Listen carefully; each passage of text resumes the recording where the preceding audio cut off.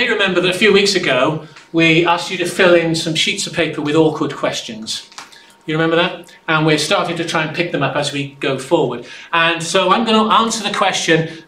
One of the questions that was written down for us was, does God punish people for the bad things that they do? That sort of fits with this story a bit, doesn't it? Does God punish people for the bad things that they do? Now, let's be clear, this passage does not actually say that God killed either of them. But it's sort of implied that their disobedience, their lying to the Holy Spirit, was the cause of their death. It doesn't overtly say that, but it's sort of implied, isn't it? So let's have a look and think of the subject. How does God relate to people, and what's the process of punishment and justice and all this sort of stuff?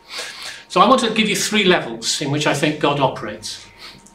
The first is the strategic level, that God punishes people not as a punishment. Now, we think of punishment as a slap across the wrist. You know, were you caned in school? Were you sent to detention? Did you have your pocket money withdrawn?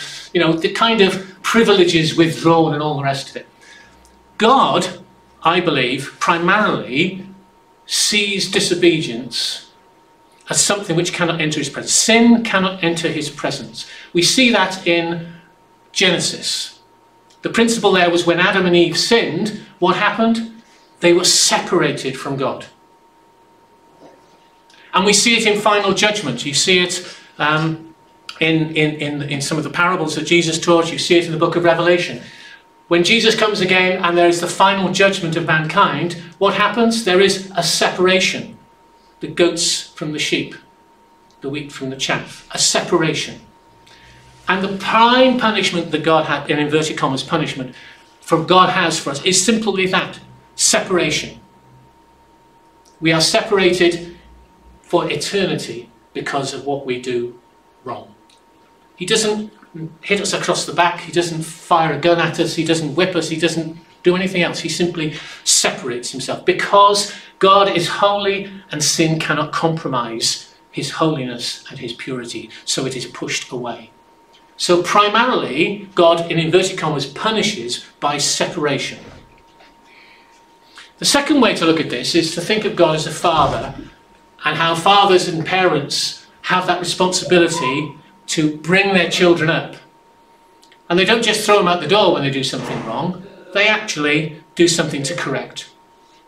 And that's maybe where your privileges come in and they're withdrawn for a time or whatever. But parents do positively chastise and try to correct and discipline. And there's a sense in which God does that with us, particularly once we have given our life to Christ, because we are given the status of children. John chapter 1 says, if you believed in his name, if you received him into your life, then you have the right to be called a child of God. And if you're a child of God, that means God is your father.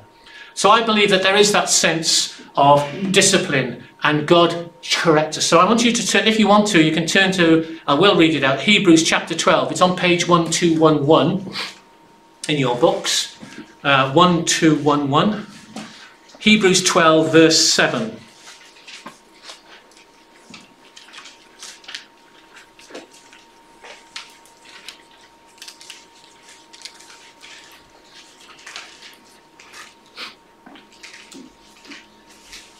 Endure hardship as discipline. God is treating you as his children. For what children are not disciplined by their father?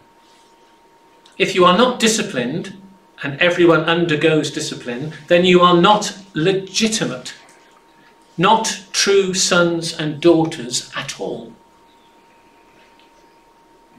Moreover, we have all had human fathers who disciplined us, and we respected them for it. How much more should we submit to the Father of spirits and live? They disciplined us for a little while as they thought best, but God disciplines us for our good, in order that we may share in his holiness. No discipline seems pleasant at the time, but painful. Later on, however, it produces a harvest of righteousness and peace for those who have been trained by it. Therefore, strengthen your feeble arms and weak knees. Make level paths for your feet, so the lame may not be disabled, but rather be healed. So sometimes God comes into our lives and something hurts. We go through a difficult period. It's a struggle. But we have to see that as punishment, is what this passage is saying. It's about the Father allowing things to happen to us which challenge us in order that we may be corrected and disciplined and strengthened and may grow.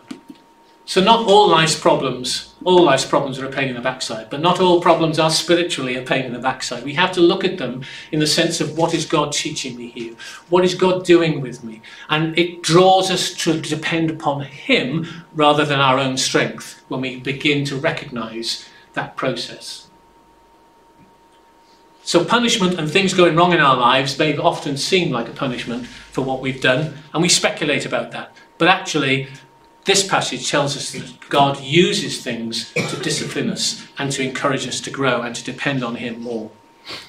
And the third level at which God operates, so he operates strategically in terms of separation because of his nature of holiness. He operates as a father in terms of disciplining us when we do things that are wrong. The third level is that he is at work in the world. A passage in 2 Thessalonians chapter 2 says, the power of lawlessness is already at work. That's a reference to the devil. But the one who holds it back will continue to do so. Evil is in the world. We know that. Again, we go back to Genesis. The devil was banished from God's presence, and unfortunately we were banished because of our sin.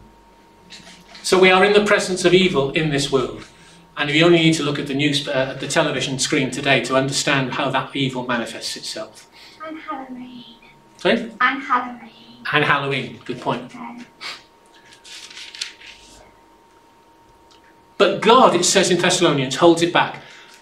And I get this impression, therefore, that what God is doing is he's saving the world from the true manifestation of evil until the final times. And Roland, funnily enough, mentioned that in one of his comments earlier on about the final times. You're hearing of rumours of wars. You look at Matthew 24 and read it, and it's a very dark, difficult passage to read.